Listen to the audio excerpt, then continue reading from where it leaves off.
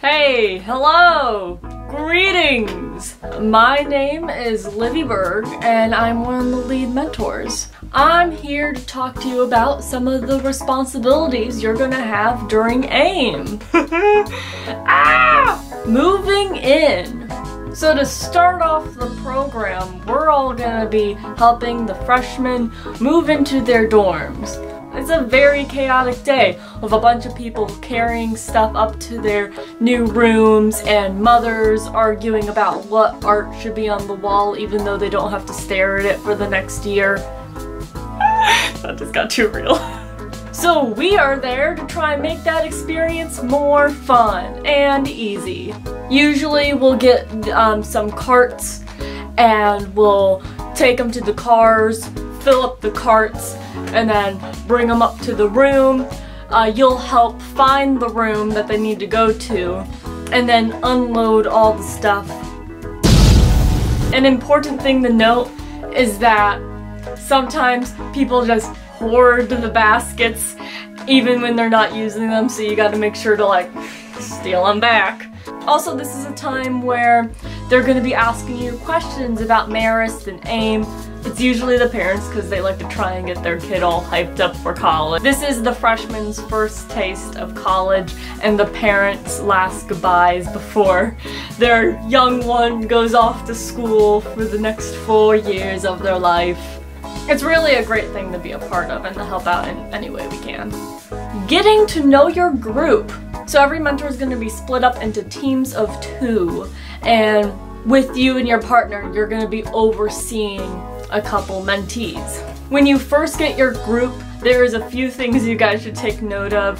One, get to know their names. That's pretty basic.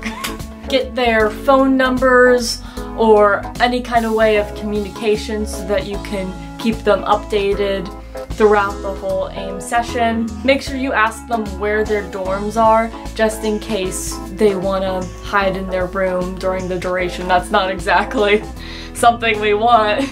Establish a home base for your group to meet up.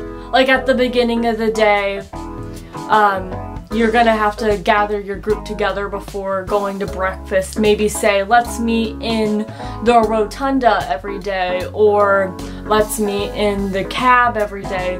This is just so that you guys can have a consistent meeting place and so that nobody gets lost. Icebreakers.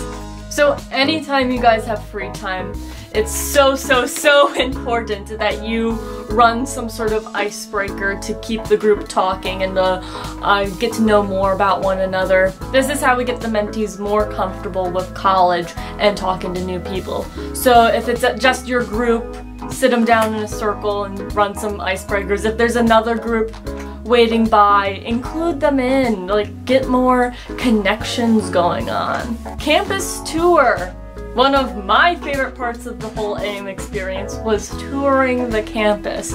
Encourage everyone in your group to look up where your classes are going to be beforehand so that while you're walking around campus you can point out exactly what building they're in. Be sure to walk around inside the buildings too. Like, don't go up and down every single hallway, but at least just show them like, oh, this is Little Tom, this is, oh, that's Lowell Thomas. Also explain how to find their classrooms, like the first number is what floor it's on, and yeah.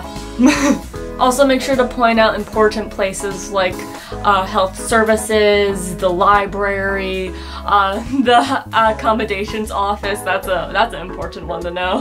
And really just have fun with it. Just talk about some of your favorite places to study in the buildings or your favorite classes and stuff like that. AIM is such an amazing program and it really becomes super fun all because of you guys. Thank you guys so much for watching this video and deciding to become a mentor. Hope this gave you some clue as to your responsibilities, and I can't wait to see you guys this summer.